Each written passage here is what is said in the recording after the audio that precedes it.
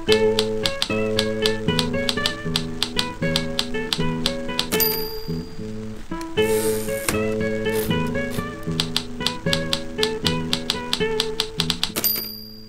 everyone, here I am again with this long-awaited, by myself at least, review. Today I'm gonna talk about the White Nights 36 full pen watercolor set from St. Petersburg. This was my first, actually my second watercolor set I bought after the Cotman 45 half pen set, which I already made a video about it. Just click on the card up there if you want to see it. So White Nights is a very well-known watercolor from Russia, and this was my first professional grade watercolor. This set specifically comes with 36 full pens. I don't know if the brand sells half pens or tubes.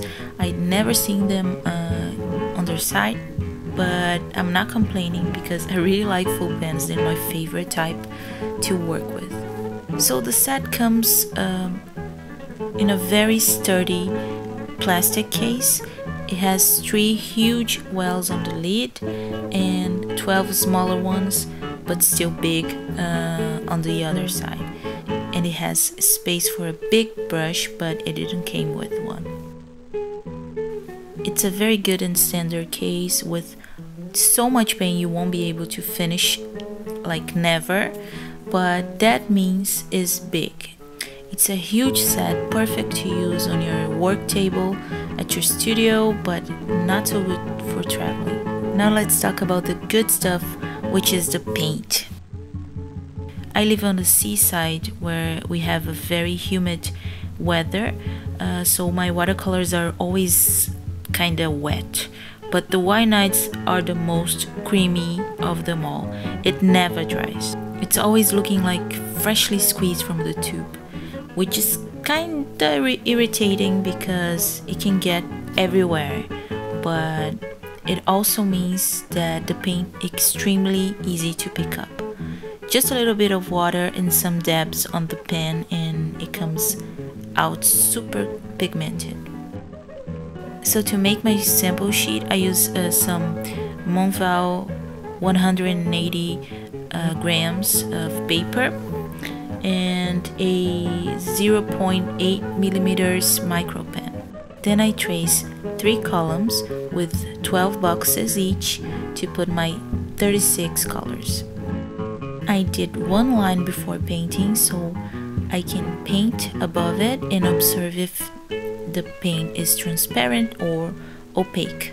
And when I dab the pen with the brush, I already see how easy it is to pick up the pigment. And you can already see how bright and pigmented this watercolor is.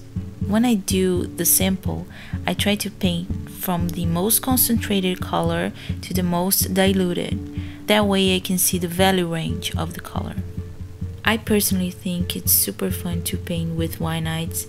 I love how beautiful and rich the colors look and how easy they are to build up.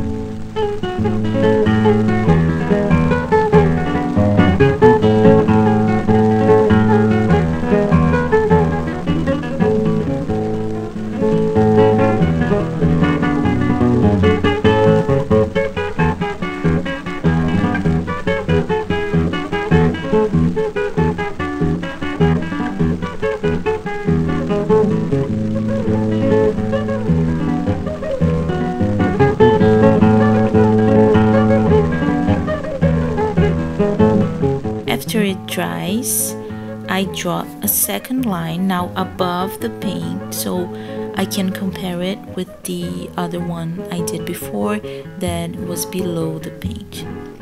And if it's similar, that means that the watercolor is very transparent. But if the second line is more black than the previous one, that means the paint is opaque.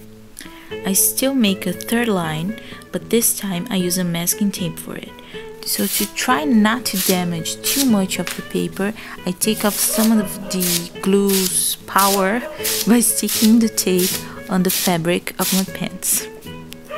It's a very weird phrase, but yes, I do that, and it works sometimes, but it works. Then I use my brush with a little bit of water, and I lift the dry paint, taking off the pigment with a tissue paper. This way I can see if the color is staining or not staining. If the paper gets almost white again, that means it's a non-staining pigment. But if it looks like a lighter shade of the paint, it means it's a very staining color. So now with all that ready and dry, we can finally review the White Night set. I'm kind of biased about this one because it's one of my favorite watercolors to work with. The colors are incredibly beautiful, extremely pigmented and rich. Some have beautiful granulation, as you can see, and I didn't test it, but the brand says that they are light fast, which means that they won't fade with time, which is a very important thing to notice when you buy watercolor. You don't want your illustrations to fade with time. But I think the best way to review is to compare it with another one. In this case, the Cotman set that I already reviewed before, so let's compare it. They don't have the same colors exactly, but overall the Cotman one, which is the student grade watercolor from Winsor & Newton, is almost as bright as the White Nights, although they take a lot of time with the brush to pick up the more concentrated shade of the color. So that it's very irritating about the Cotman set. I noticed that the White Nights have more granulation in their colors, which is a positive point in my opinion, but some of the Cotman colors have a better value range. One very important thing is that the Cotman set have a lot of colors with the hue on their names. Hue means that they have the tone of that specific color, but they don't have the real pigment, which makes the paint cheaper. So that's a very big point for the White Night set. Maybe that is exactly what differentiates the artists from the student quality. And yes, differentiate, it's a very difficult word to say. Otherwise, I will let you take your own opinions and conclusions about the colors. They're all there so you can see it. I think they're all very beautiful to see. But I don't know, tell me what you think, which one you prefer.